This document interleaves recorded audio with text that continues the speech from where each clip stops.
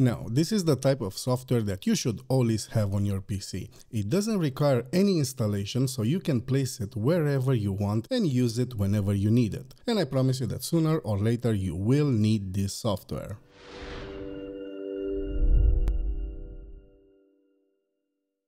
But first, let's start with the cause and why would you need it. If you are like me and your drive is full but you don't know why, as you can see here, I just have 200 gigabytes free out of a 1 terabyte drive. But the problem is I have nothing installed on that drive or nothing stored on that drive that should be so big. Video, music, picture, downloads, documents, all these files are empty and all my games are saved on the secondary drive, on the D drive, because there I have more space. So maybe you are in this situation like I am right now and you want to figure this out. And in order to figure this out, we need to dig up in the past, like 15 years in the past, because this software is actually from 2009, but is still as relevant and important today as it was back then. In your browser, simply search for SpaceSniffer, exactly SpaceSniffer in one word, and click on the first link. Once you're on the website, you can clearly see by the way it looks that we are dealing with ancient technology here. For example, this program was tested on Windows 2000 XP, Vista 7 and 8. But no worries, it will work extremely well on Windows 10 or 11 and probably will work on all Windows versions to come, hopefully.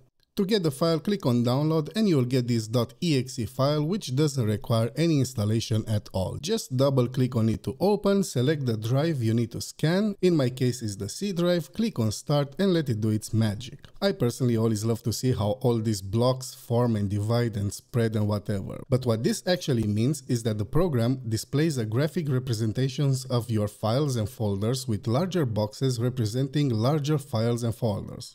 Obviously. So basically, the bigger the block, the bigger the problem. Like in my case, as you can see, Windows is the biggest block on the block, with no more and no less than 644 gigabytes. Now, all jokes aside, there is absolutely no reason why Windows should occupy that much space. So to figure out what this is and why it occupies so much space, just click on the block. First click here shows me that the biggest folder in Windows is the virtual hard disks with 463 gigs. And another click on it shows me all the virtual disks, which by the way I don't use anymore and I thought that I deleted them all. In Hyper-V, as you can see, I am just running one Windows 11 VM and the rest I just deleted. But the problem is I deleted them the stupid way, by just simply right click and then delete. And my big brain thought that was that. That's okay, I'm good at it and the files are gone. Now, to locate the file or folder without much fuss, just right click on the block, hit properties, copy the file location and paste it in File Explorer. Now here I will delete all the drives I don't need and just keep the one that I'm using. Yeah, I know, I'm very smart with my words today.